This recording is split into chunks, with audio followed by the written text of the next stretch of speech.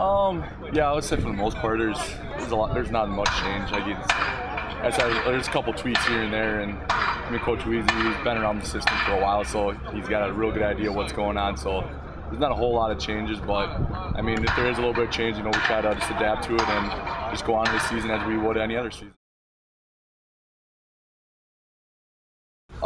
Yeah, I guess in the locker room and on the field too, it's just like the brotherhood that we got. Is everybody knows everybody, everyone's joking around. There's not really an odd guy out. It's everybody's kind of just one big unit, and I mean that helps on the field obviously, and just in the locker room. Yeah, absolutely. I mean, we're bringing back, I don't know how many seniors it is on the defensive line, but yeah, we're bringing guys back, and at the same time, guys are stepping up too and ready to push guys who are trying to get on the traveling team. And you never know who's going to play. I guess everyone's pushing everybody, looking for a starting spot, and if you're not a starting spot, you're looking for that second or third spot. And so, I mean, that helps a lot just to build us as a defensive line.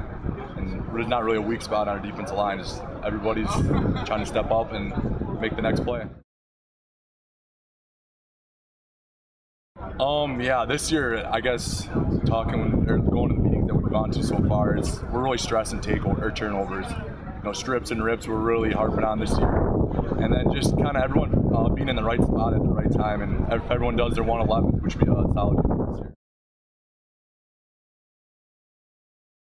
Yep, I mean, they're going to come out. They're probably thirsty for a win, too. I mean, it's the first game of the season, obviously, and everybody wants to get that first win out of their way. And coming off their record, I think they lost a game or two last year, so they're right in the same position we are. So I'm sure they're practicing just as hard right now and just hoping for a W also.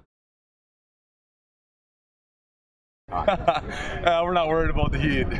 I mean, yeah, the long hair, it can be a little hot at times, but it'll help in October and when it gets a little bit colder out in November.